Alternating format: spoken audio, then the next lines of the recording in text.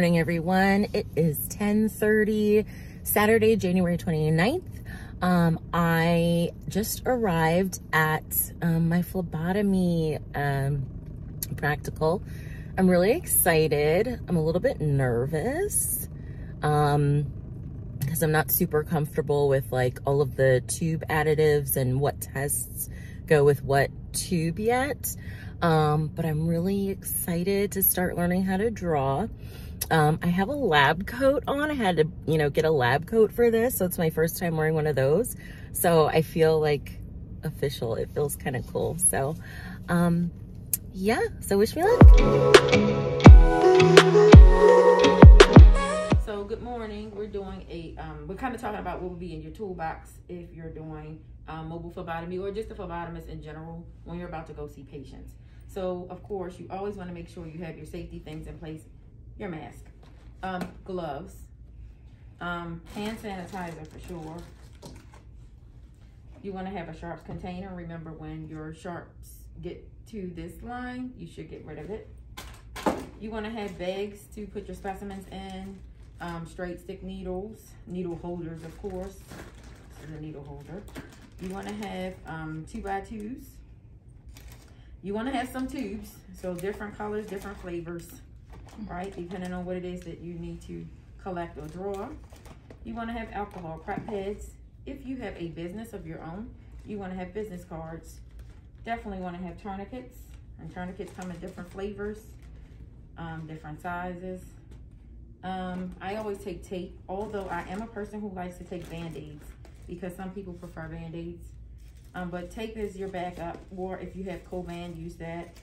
I do take a device, urine transfer, in case I have to deal with urine.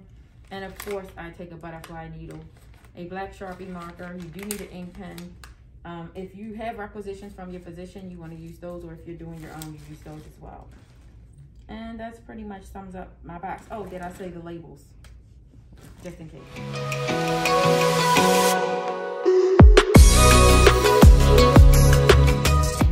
Hi, so I just finished day one of my phlebotomy lab training.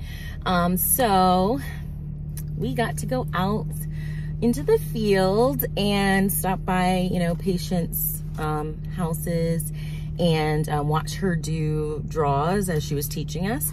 So tomorrow we are going to practice on each other.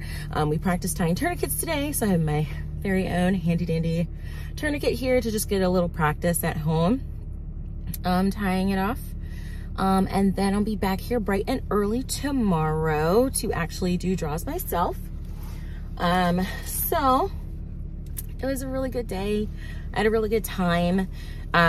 This is actually coming at the perfect timing because we're doing hematology right now in my A&P class. So I feel like a lot of the material, of course, is going to, cross over and help deepen my understanding. I did listen to a few videos on the way down here about phlebotomy, special draws, which tubes, SSTs, PSTs, EDTAs, and the tests that go with which. So I'm starting to feel a little bit more comfortable with that, especially, as we were going out and getting, preparing tubes to take into patients' homes. And, she was quizzing us on, okay, this patient needs XYZ, what color tube, what additive, that kind of thing, that they would need for that. So I'm really super excited and I'm loving it. So I'm about to listen to a little bit more phlebotomy lectures and probably throw in some A&P in there, and then I have to go home and do Spanish homework that's due tomorrow. So I definitely want to get that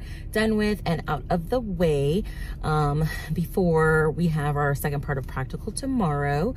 I also want to start really practicing and taking more practice tests for the practice, or not the practice exam, but the NHA examination to be a certified or CPT, certified phlebotomy technician. So super excited, had a great day.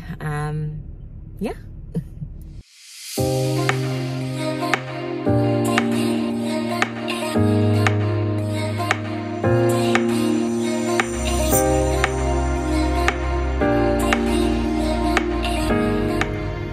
Hi guys, so I am leaving day 2 of my phlebotomy lab practical. So that's officially over. Now I'm just going to start studying and preparing to take the test in a week.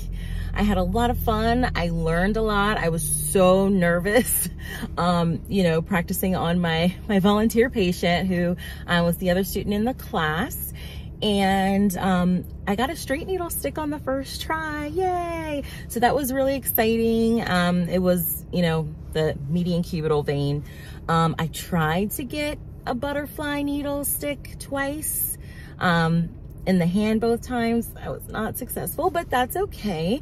It's gonna take time and lots of practice. So I'm just super excited, super ready, you know, to take this exam. So this week I'm going to be studying that in addition to everything that I have in store for the second week of spring semester.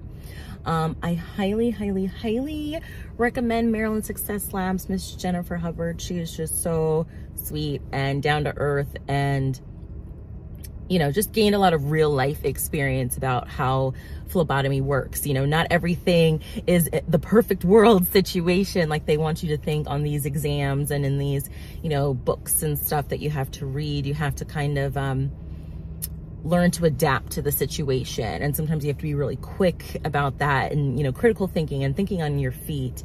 So you know, this will definitely come in hand with nursing school. I'm so glad that I already have, you know, a good foundation on this. Of course, again, there's still so much to learn, but yeah, so I'll keep you guys updated on how that goes. Good morning, you guys. I'm getting ready to take my phlebotomy exam for certification. Wish me luck.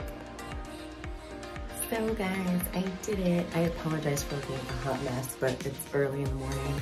I took my phlebotomy certification exam. Today is Sunday, February 6th. My exam was at 8:30. It was 100 or so questions. I had about an hour and I got an 87. I only needed a 70 to pass.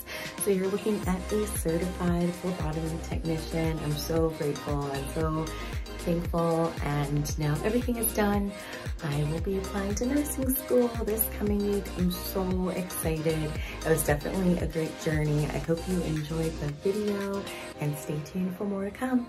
Thanks for watching my journey. Bye.